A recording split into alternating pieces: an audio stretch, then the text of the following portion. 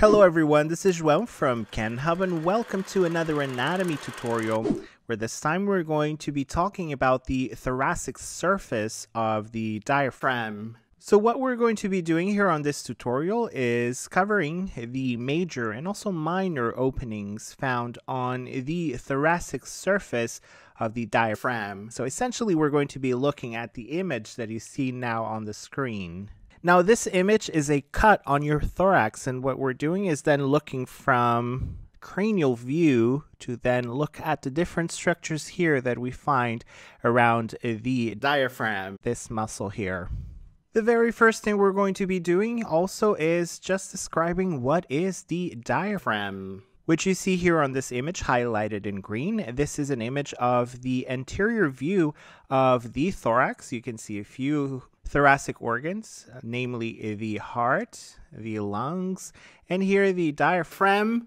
And if you remember, the diaphragm is essentially a musculotendinous sheet made up of then skeletal muscle and a central tendinous part.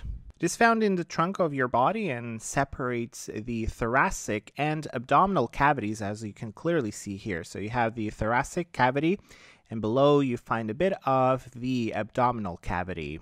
And dividing then this green structure, the diaphragm, or highlighted in green.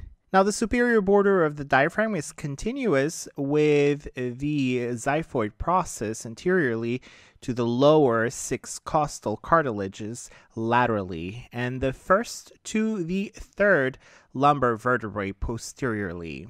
So just a bit of the coordinates if you want to find the diaphragm in your body using these bony landmarks as coordinates.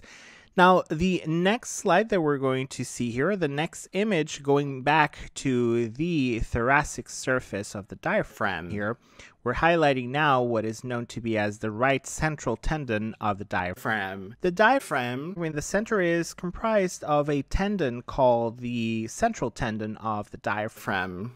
And the central tendon of the diaphragm comprised of a strong aponeurosis. And here we see the right central tendon, to be more specific.